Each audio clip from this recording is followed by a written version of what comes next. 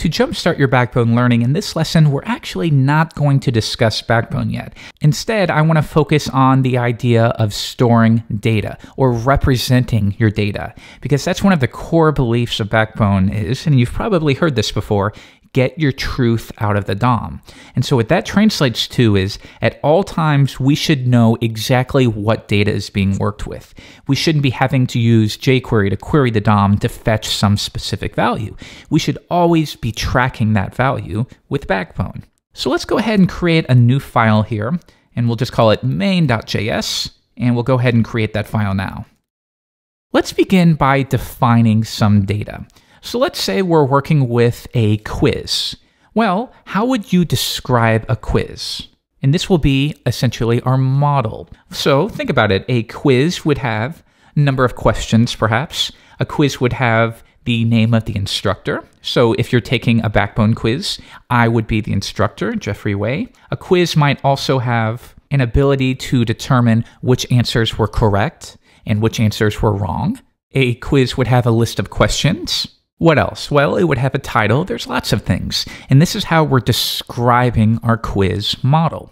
So let's see how we might accomplish this with regular vanilla JavaScript. Well, we might do something like this.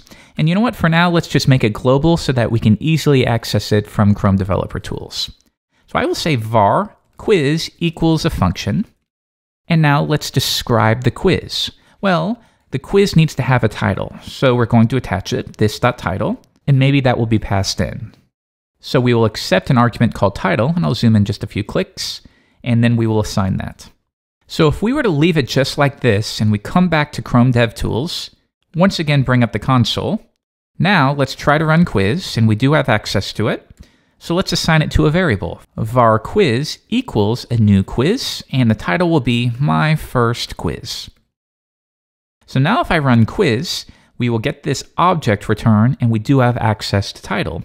So at this point, I can run quiz.title, or body.html is quiz.title, and that will show up on the screen as you can see right there. Good. So we've already begun defining our quiz model. This is the model that represents our data. And there's lots of ways you can think about this. You can also think of it in terms of what's pretty common is a person. Well, a person would be our model. How do you describe or define a person? Well, in that case, you would have var person.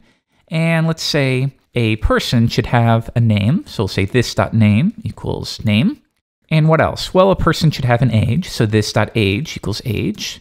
And you know what? Why don't we do this? Why don't we accept a config object instead? And that way we can just attach the properties. And we don't have to memorize a bunch of different arguments because that's not a good idea.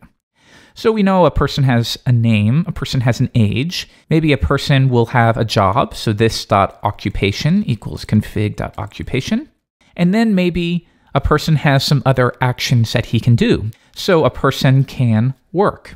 Okay, well in that case, we probably don't want to attach it to the person object like this. You could do it and it would work, but then at this point, this is common data. So all instances of person would be executing this method. And in those situations, if you're creating lots of instances, you would have lots of work functions in memory. And that's not a good idea. So instead, what we're going to do is attach it to the prototype. Person.prototype.work equals a function.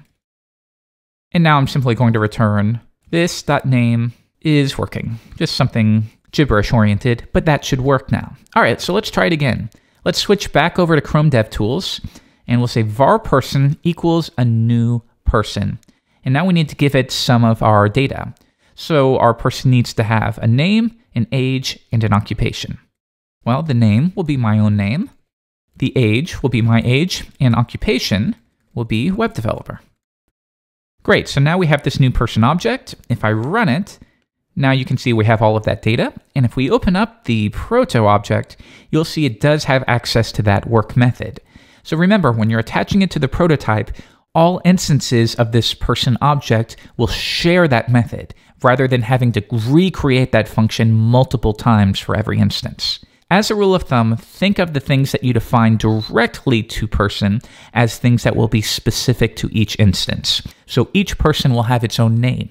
Each person will have a unique age. However, many people will go to work. Many people will eat dinner. Those are common traits, and those should be placed on the prototype. So let's try this. We're going to check this new person's age, 27, person name, of course, person occupation, and now let's send this person to work, so person work. And now we can see Jeffrey Way is working. If we were to create a new person, var person2 equals new person, name will be John Doe, age is 35, and occupation will be a web designer. Now we can tell that person to go to work, and notice that the output will be unique to that person. So person1.work is myself, but our next person is John Doe, and he has his own characteristics and traits or properties. So now that we know this basic idea of how to represent data, how to organize data, in the next lesson, let's figure out how we could use a Backbone model to instead represent this.